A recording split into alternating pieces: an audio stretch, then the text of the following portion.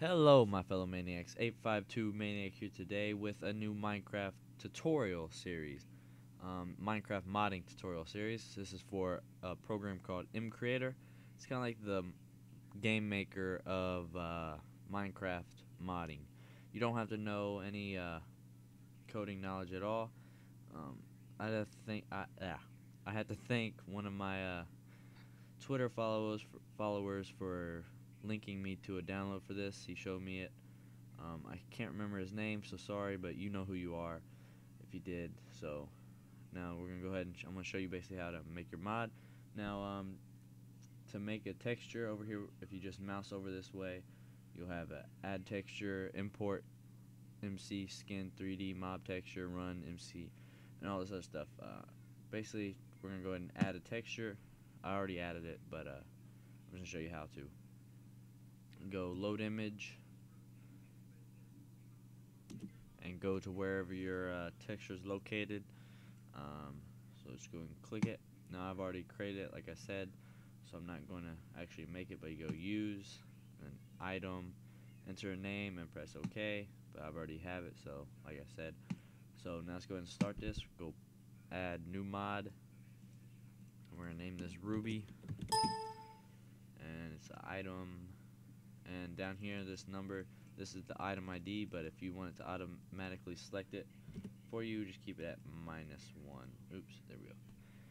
So as you can see, you got all this stuff that you can make. You can make a block, item, tool, food, armor, plant, mob, biome, achievement, TX block, which is like a torch, I think, I'm pretty sure, recipe, fuel, and command. I'm going to be showing you how to make all of these in this over this tutorial series. So go ahead and press OK. Now we want to get our item texture. Now this little thing will pop up, window, and then you find the texture that you made. I made a ruby ore, right here it is. Now I just click that, and then down here at the bottom, hit select, and now item magic effect. I'm not sure what that is right now. I don't know what that is, so I'll have to find out, and I'll elaborate on that.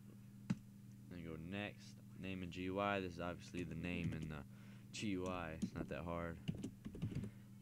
Ruby, and we want it in the materials tab, and then stack size 64, enchantability 0, max item usage.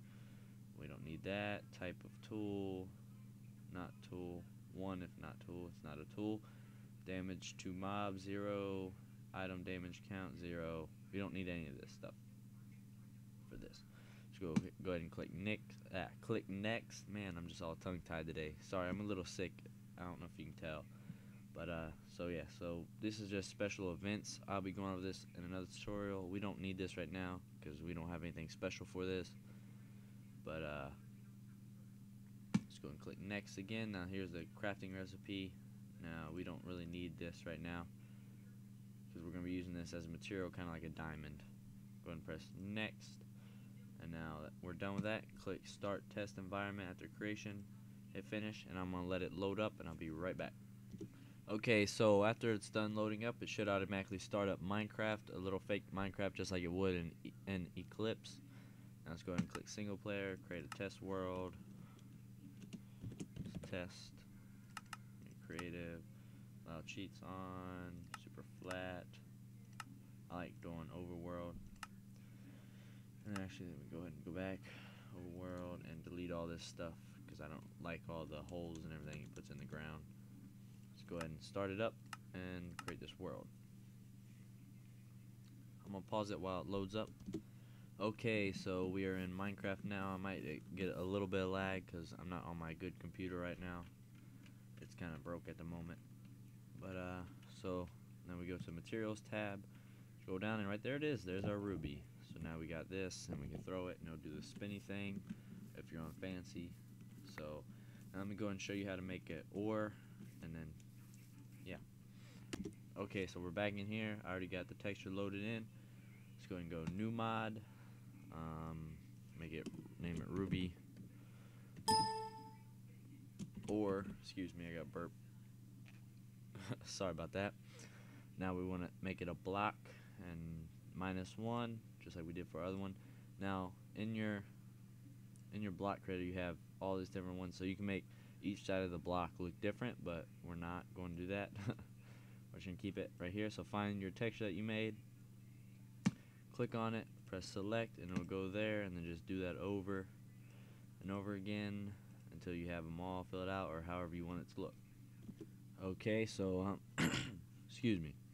So now we got our block made. You can go render type, and there's all these different ones that you can make it. Like you can make it look like a cross, tripwire, piston, glass pane, tripwire, hook, unused render type. There's all these all these other kinds of render types.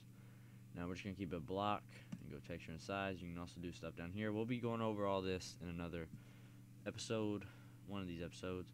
Go ahead and hit next, name in GUI, Ruby or.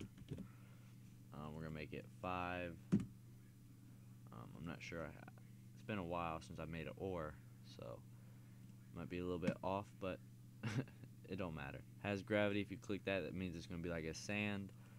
Now we want it to be in our block tab. We want a pickaxe to be able to break it. Doesn't drop itself, and we're gonna have it drop our ruby. Oh, that didn't do anything.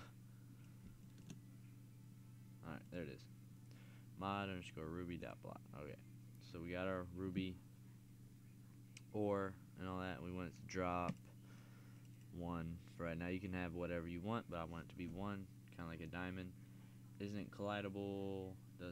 It can't provide power. That's like a redstone torch or a redstone block. And a light opacity. That's like a glowstone block or lamp. Material. We want it to have the properties of iron, and we want it to sound like stone when you step on it, and luminance, we don't need that, and it isn't. And you can make it unbreakable, so you can never break it. Harvest level to break, I'm not too sure what that is, but I'll go over it, and if it is something important, I'll come back and go over it. Let's go next. Tick rate, just normal. We don't need to mess with any of this. When block added, when block destroyed by player. Next, world generation. Okay, so we want it to spawn from 128 all the way down to the bottom. Actually, let's go ahead and go. Yeah, let's just keep it right there so it's easier to find. So, generate in world, yes. Generate in nether, no. You can make a nether ore if you want, but I don't really want to. We want to have it really frequent. Frequency on specific chunk. There. And now let's go ahead and press next. Actually, let me go back here. We don't need that, yeah. So we're pretty much good right there. Press next. Start test environment after creation. And I'll be right back once it's all loaded up. Okay, so we're just gonna go. We're gonna go into our test world. Just to see if it works right now. Make sure it's in, and then we'll go into a new generator world and see if we can find it naturally. So let's go ahead and get rid of our ruby. Let's go and grab a pickaxe, and now let's go up here. Scroll all the way down. Right there it is, our ruby ore. Let's go ahead and place some just randomly, and now let's go /game mode 0, I think it is. Yep. All right, let's see. All right, so pretty good breaking speed. Drops our ore, so that's pretty cool. In the next episode, oh wait, first we have to go see if we can find it naturally. Okay, so let's see if we can. We're just gonna dig down right here. See if we can't find. Oh, there we go. So we got some. Let's go ahead and get a pickaxe. So yeah, so mess with the numbers, the values of it, and see what you can get. You might be able to get a perfect number for it. It just takes time and testing, and however you want it. You can make it extremely rare, or look at all this. This is like coal. But so in the next episode, I'll be showing you how to make tools like pickaxe, shovel, swords, and all that. So thanks for watching. Comment, favorite, and subscribe, and don't forget to punch that like button in the face. I'll see you guys next time.